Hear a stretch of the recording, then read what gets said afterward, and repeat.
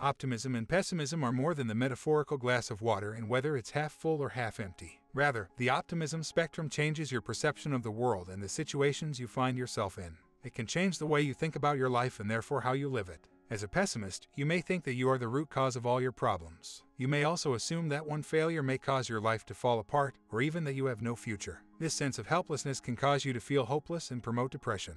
On the other hand, optimists are equipped with the capability to resist these negative mindsets. Starting from the 1960s, schools and parents have been using a direct approach to improve children's self-esteem. The methods used focus on making children feel good about themselves, giving positive and encouraging feedback even if the kid is doing badly. Rather than boosting children's sense of self-worth, this has caused a significant uptick in depressed kids. The cause of this lies in where self-esteem comes from. Rather than how children feel, it is what children do that develops their self-esteem. When you master a skill, persist in trying to solve problems, face and overcome challenges, that is when your self-esteem grows. A strategy focused on making kids feel good is ultimately confusing and effectively harmful. When it boils down to it, an optimistic or pessimistic mindset affects the way you identify the causes of your problems. This is important because the cause can be seen as permanent and temporary. This then affects the way we live our lives. Pessimistic children tend to see causes to problems as being permanent.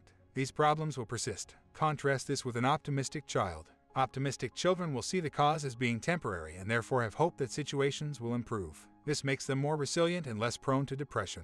By observing the words your children use, you can help determine their mindset. Similarly, the way the consequences of an event are seen can have far-reaching effects. Pessimistic children see effects are being pervasive while optimistic ones find them to be specific. Self-blame is a very tough thing to handle even for adults. When it comes to children, it can determine how they see themselves and have long-term consequences on their mental health. When something goes wrong, who or what do you blame? Optimists handle self-blame in a very balanced way, taking on an accurate amount themselves and sharing it around. Conversely, pessimists tend to blame themselves. Therefore, parents should be clear when punishing children for bad behavior. Take extra care to make the connection that the punishment is an effect of the crime, not the perpetrator. As a parent, you want to help your kids to learn to manage the world. The best way to do this is by learning such skills on your own and passing them down to your kids. One way to do this is by using cognitive skills. If you're grumpy in the mornings, this might affect how you treat your children. The first thing to do then is to recognize and identify negative thoughts. Based on that behavior, you may think that you're a bad mother. First, analyze this thought.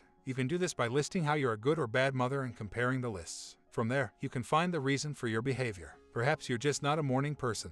Then, you can work on ways to handle this behavior. Essentially, focusing on the right perception of the problem can help you to solve it.